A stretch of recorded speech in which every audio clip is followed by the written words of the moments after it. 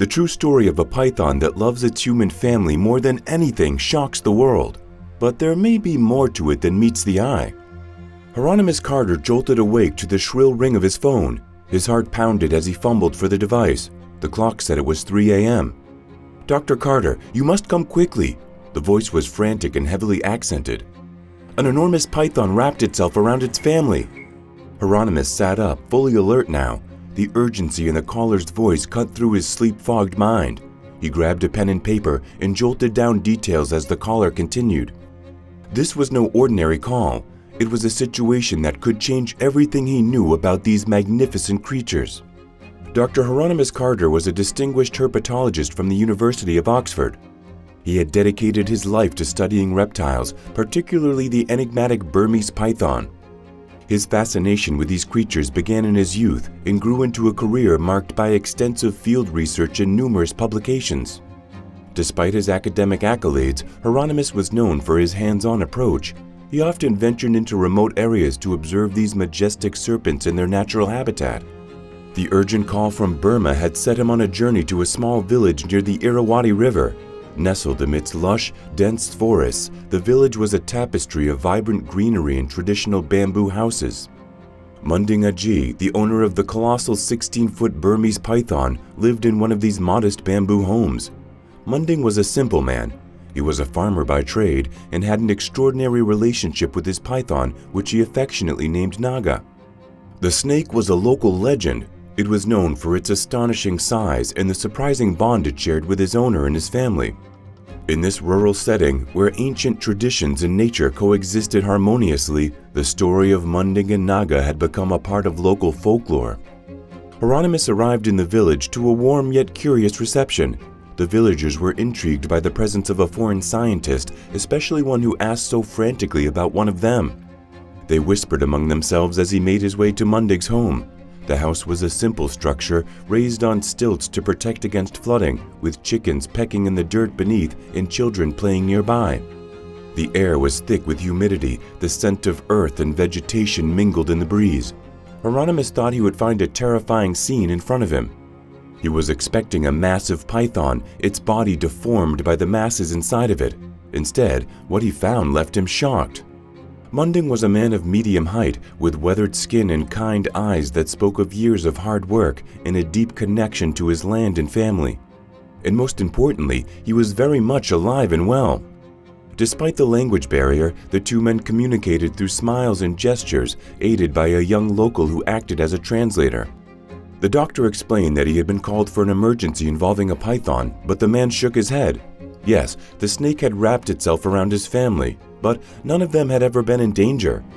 Perhaps the caller had just been unused to seeing a python interact with people with such affection. Munding led Hieronymus to a shaded area behind the house where Naga lay coiled. The python's sheer size was awe-inspiring. Its thick body was a mosaic of patterned scales glistening in the filtered sunlight. Hieronymus's scientific mind raced with excitement and curiosity. He had studied pythons extensively, but had never encountered one quite like this. The villagers watched from a respectful distance. For them, Naga was more than just a pet. It was a symbol of nature's raw power. Hieronymus was immediately struck by the tranquility of the scene. Munding's children played near the python without fear. In his mind, this rural setting, steeped in tradition and teeming with life, was the perfect backdrop for the extraordinary story that was about to unfold. He sensed that his research on Burmese pythons was about to enter uncharted territory, with Munding and Naga at the heart of a tale that would challenge his understanding of these remarkable creatures. Munding approached Naga and gently patted the python's head. The massive snake responded by lifting its head slightly and flicking its tongue. Hieronymus watched in awe as Munding's children joined their father. Their small hands stroked the python's scales with a familiarity that spoke of years of interaction. Hieronymus took a tentative step closer. Munding beckoned him forward. "Naga is gentle," the translator relayed. "She knows we are her family." Hieronymus knelt beside the python. The scales under his hand were surprisingly smooth and warm from the sun.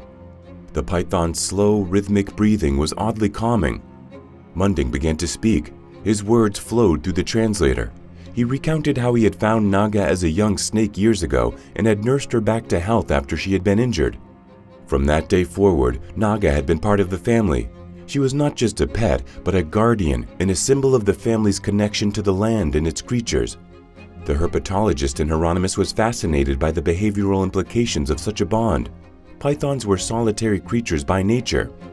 They were known for their strength and sometimes unpredictable behavior. Yet here was Naga exhibiting a level of trust and affection that was truly extraordinary. He made mental notes, eager to delve deeper into the dynamics of this unique relationship. The next morning, Hieronymus was up early. He was eager to witness Mundig feed Naga. He had read about the incredible appetites of Burmese pythons, but the prospect of seeing such a massive creature consume its meal firsthand filled him with a mix of excitement and trepidation. "Today, we feed Naga," Mundig said through the translator when Hieronymus arrived. It was like he was describing an everyday chore, and for Mundig, it was. They walked to a nearby enclosure where 50 chickens clucked nervously. Mundig's children helped herd the chickens into a large, makeshift pen. Naga was already awake, her massive body stretched out lazily in the sun. As Mundig approached, she lifted her head and her tongue flicked out to taste the air.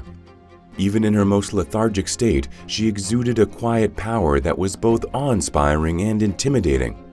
Mundig opened the gate to the pen to allow the chickens to scatter into the larger enclosure. The python's reaction was immediate. Her body tensed and her head lifted higher as she zeroed in on the movement of the chickens. Hieronymus stood back, his notebook ready, eyes wide with fascination. Naga struck with astonishing speed. Her enormous head shot forward, jaws wide open, and within moments she had a chicken in her mouth. The bird struggled briefly before succumbing. Then, Naga began the slow, methodical process of swallowing her prey.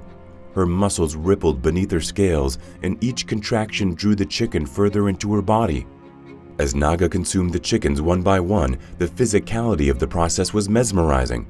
Her jaws expanded to accommodate the size of her prey, and her flexible ligaments and powerful muscles worked in perfect harmony.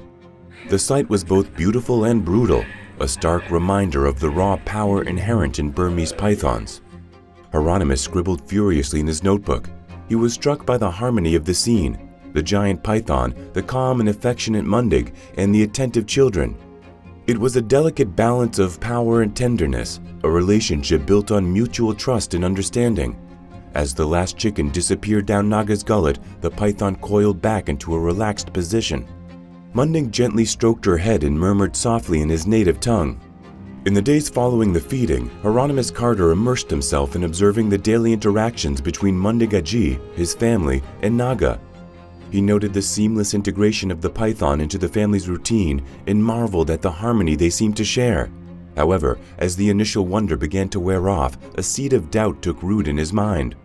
One evening, as the sun dipped below the horizon and the sounds of the jungle intensified, Hieronymus sat on the porch of Mundig's home. He watched as Mundig and his children prepared for bed. Naga was particularly active. Her massive body moved fluidly around the house. Hieronymus's unease grew as he observed Mundig allowing Naga to coil around him and his children. The python's body, powerful and capable of immense constriction, enveloped them in a seemingly affectionate embrace. Mundig's children giggled as they nestled against the python. They were treating the enormous snake like a living, breathing blanket. Despite his years of studying reptiles, Hieronymus couldn't shake the feeling of discomfort. He knew that pythons were still wild animals with instincts that could be unpredictable. The sight of Naga's coils tightening slightly around Mundig's youngest child, a boy no older than 5, made his stomach churn. That night, Hieronymus found it difficult to sleep. He had read countless stories of captive pythons turning on their owners, often with tragic results. The thought of something similar happening to Mundig's family filled him with dread. He had seen the bond they shared with Naga, but could it truly be safe to let such a powerful creature interact so closely with children? The next morning, Hieronymus approached Mundig. "I have to admit, I'm concerned about the safety of such close interactions," he said. Mundig listened through the translator. He nodded thoughtfully before responding. "Naga is part of our family. She's never shown any aggression towards us." Hieronymus appreciated Mundig's confidence, but his scientific mind demanded caution. "I understand, and I see the bond you share, but pythons are still wild animals. Their behavior can be unpredictable. Have you ever considered the risks?" Mundig's eyes softened. He gestured for Hieronymus to follow him. They walked to the shaded area where Naga often rested. The python lay coiled, her body relaxed in the morning sun. Munding knelt beside her. "Years ago, when I found Naga, she was injured and frightened. We took care of her, and she became part of our family. She has shown us nothing but love and trust. We are careful, always aware of her needs and behaviors," Munding explained. Hieronymus watched the interaction with lingering doubts. He respected Munding's experience and the obvious care he took with Naga, but the scientist in him couldn't ignore the potential dangers. He decided to stay a while longer, to observe more closely and to better understand the dynamics of this extraordinary relationship. One evening, as the family settled down for the night, Hieronymus witnessed something that intensified his fears. Naga coiled around Munding and his children. She seemed to tighten her grip slightly as they drifted off to sleep. The python's immense size and strength were undeniable, and the sight made Hieronymus's heart race. He couldn't shake the image from his mind. While Naga appeared to be gentle and affectionate, the potential for harm was ever present. The line between pet and predator seemed perilously thin, and Hieronymus couldn't help but worry about what might happen if that line were ever crossed. Hieronymus Carter was awakened by the sounds of morning activity around Munding Aji's home. Today was a significant day for the snake. Naga had shown signs that she was shedding her skin and that the old skin was ready to come off. This was a natural process, but one that required careful handling, especially for such a large serpent. Munding and his family gathered around Naga. She had started to rub her head against rough surfaces, indicating the beginning of her shedding cycle. The python's eyes were cloudy, and her behavior was more sluggish than usual. More signs that the old skin was ready to be discarded.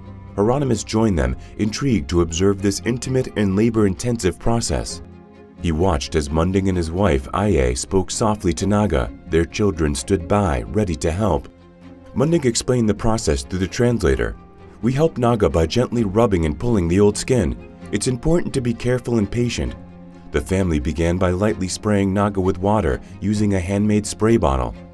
The moisture helped to soften the old skin and made it easier to remove. Munding started at Naga's head, where the shedding had already begun. He gently lifted a flap of loose skin and began to peel it back. The process required both strength and delicacy, as too much force could harm the new skin underneath. Aye and the children followed suit. Each took a section of the python's body. Hieronymus noted the way Munding's hands moved with confidence and tenderness. His touch was firm yet gentle. The children mirrored their father's actions as their small fingers deftly pulled away the translucent old skin. As the shedding continued, Hieronymus was invited to help. He approached Naga and carefully took a section of the old skin in his hands. The texture was dry and papery, and as he pulled, he was struck by the vibrant new skin revealed beneath. The scales were smooth and glossy, a stark contrast to the dull, worn surface being removed. The process was slow and methodical. It required patience and coordination. The family chatted quietly. For them, this was a routine yet significant part of their relationship with Naga, a demonstration of their commitment and care. After several hours, the task was complete. The ground around them was littered with pieces of the old skin. Naga stretched out with her newly revealed body glistening in the sunlight. The python seemed almost rejuvenated. Her movements were more fluid, and her eyes were clear and bright. Munding and his family stepped back to admire their work. Naga slithered closer to Munding and rested her head lightly against his leg. The children gathered around and petted Naga as if she were a cherished member of their family, which, of course, she was. One humid evening, as the jungle around Munding Aji's home buzzed with the usual nocturnal symphony, an unexpected danger loomed. Hieronymus Carter was sitting on the porch reviewing his notes under the dim light of a lantern when he heard a faint rustling sound that seemed out of place. Inside the house, Munding and his family were preparing for bed. Naga was coiled in her usual spot near the entrance. Suddenly, the sound of breaking glass shattered the tranquility. A group of intruders had broken in. The potential threat to Munding and his family was evident. Hieronymus rushed inside and shouted a warning. "Munding, intruders!" His voice was sharp with urgency. The family froze for a split second. Munding quickly gathered his children and urged them to stay close. Before anyone could react further, Naga uncoiled and moved with astonishing speed towards the source of the commotion. Her immense body slid across the floor silently. She was a massive force of nature responding to a threat. The intruders saw the giant python heading their way. Naga reared up slightly. She raised her head enough to meet the intruder's eye level. Her tongue flicked out to taste the air. The men faltered, and their bravado quickly dissolved. The python's behavior was not random aggression. It was a calculated display of guardianship. She hissed, a low, menacing sound that sent the intruders scrambling backwards. Realizing they were outmatched, the men fled. Hieronymus's perspective shifted dramatically. He had always respected the family's bond with Naga, but witnessing the python's protective instincts in action was a revelation. This was not merely a pet. Naga was an integral part of the family. Her loyalty and intelligence were undeniable. Munding looked up at Hieronymus. "Naga is our guardian," he said simply through the translator. "She protects us as we protect her." Hieronymus's mind raced with the implications. He had come to Burma to study a unique relationship between a man and his python. But what he had discovered was far deeper. That night, as the family settled back into an uneasy calm, Hieronymus found himself reflecting on his initial doubts. He had worried about the dangers of such close interactions with a powerful predator. But now he saw the other side of the coin. Naga's protective behavior demonstrated a level of intelligence and empathy that defied conventional understanding. The incident with the intruders had proven one thing beyond a doubt: Naga loved her family fiercely. As the weeks turned into months, Hieronymus Carter continued his research. Each day brought new insights into the extraordinary bond they shared. He observed how Naga seemed to respond to the family's emotions, offering comfort when the children were upset and showing excitement when they played around her. This was not the behavior of a mere pet, but of a sentient being deeply connected to her human family. In his notes, Hieronymus wrote, "Naga's bond with Munding and his family is not just extraordinary, it's a rare example of cross-species affection and intelligence. She understands them, responds to their needs, and provides protection and comfort. This level of emotional connection is unprecedented in my studies of reptiles. It is clear to me now that Naga truly loves Munding Aji and his family more than anything." Years later, Hieronymus would still recall his time in Burma with a sense of wonder. The bond he had witnessed was a powerful reminder of the beauty and complexity of the natural world. Munding Aji and his family continued to live their lives. Their days were intertwined with Naga's and continued to showcase a heartwarming and enduring connection. In the end, the story of Munding, his family, and Naga was not just about a remarkable python. It was a story about love, trust, and the incredible potential for understanding and empathy between all living beings.